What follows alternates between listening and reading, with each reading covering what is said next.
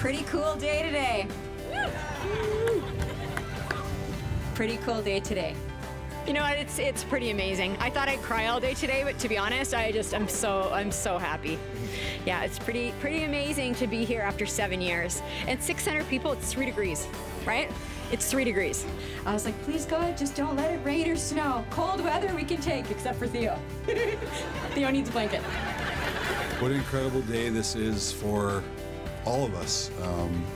You know, as I was driving in, I was saying how incredible it would have been for me to have a place like this to go, you know, 30 odd years ago. And I'm humbled that I had a very, very small part. You know, it'll be a place that, you know, I didn't like to come to Edmonton, you know, for certain reasons, but if I could have had a left winger like Glory on my team, you know, I probably would have won a few more Stanley Cups and gold medals and stuff.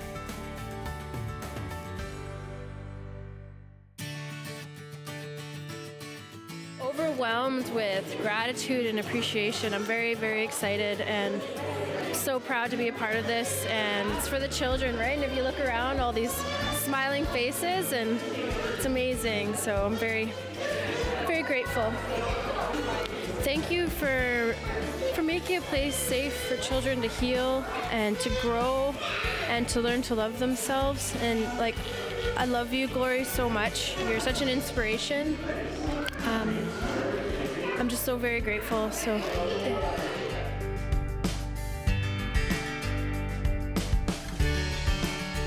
This place is beautiful, the renovations, it's ready to go, and I'm just excited to see all these kids' lives just change. This place is going to be open for years to come, and the amount of kids that are going to walk through those doors is going to be amazing. And they're going to walk in and they're going to feel alone, and they're going to be hurt, and they're going to walk out with a smile, because that will be taken off of them. They'll be able to be kids, be happy, feel that lighter. If you would have ever said it would have been 60,000 square feet, 120 acres and look like this, no. That wasn't, it was going to be a ranch, but it was never going to be this extensive, right? So yeah, I'm pretty blown away by the support and the love of just all the people. So pretty amazing.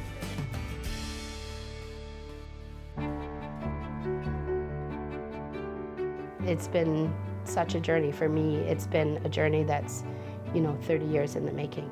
Really, I wasn't even something that I could fathom, you know, back when I was going through this and the effects of sexual abuse. But the second I ever saw a post on Little Warriors, I knew that was my passion. I can't even put it into words. It means so much, the way they've stood up for these kids, the way that they have fought like pit bulls to get this place built, the way that they have treated my daughter while she was here. It means more to me than any words I could ever express. I think it's a wonderful addition as a new type of project and a new type of approach. I think that this broadens it, and it allows for the medical doctors and professionals who are involved here and the therapists involved here to continue to try additional ways of giving intensive therapy. And I think that that's definitely needed. I couldn't be more proud of Glory. She is one of the most passionate people I have ever met. She has got to be the biggest advocate for these kids. And I have to say it's really inspiring to see how much she's done. So for me, I'm just going to take some space and take some time and just kind of reconnect and get regrounded, and then whatever God wants me to do, I'll do next. We still have a year that we have to raise the money for, so we're still probably short about 2.8 million in around there for year 2. So, but we'll get there.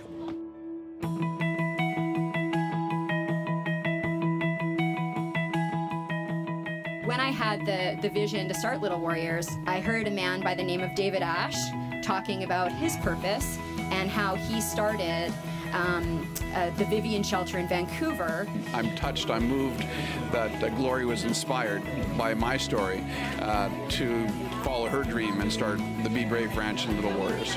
You know, it just goes to show that goodness is contagious, and that just, you know, just fills my heart with hope, you know, for all the people that need help, whether they're people that come to this ranch or mentally ill people that need help in Vancouver, the city I came from.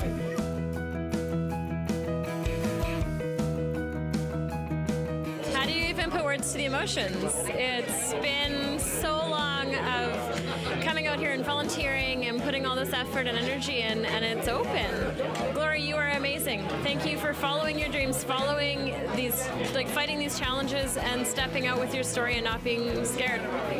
You have done an amazing, amazing thing, and I'm in awe. It's amazing. I don't even know how to describe it. Glory, to her great credit, and the team have been able to find people who've invested in this future and made just tremendous donations. It's really heartwarming to see the generosity of some individuals, many individuals, to make this a reality. Now it's go time. Now we've prepared, we've done, we've trained, and now we're starting this program. So there'll be excitement, yes, but anxiety will be there too. It really hasn't sunk in for me yet. Yeah, it's just been, I mean, 7 years is a long time to work on something and to be out here. I mean, even the drive in, that long road every time, that's kind of like my grounding time when I drive out here, is that we did it, right? We now have this really world-class facility. It's pretty amazing.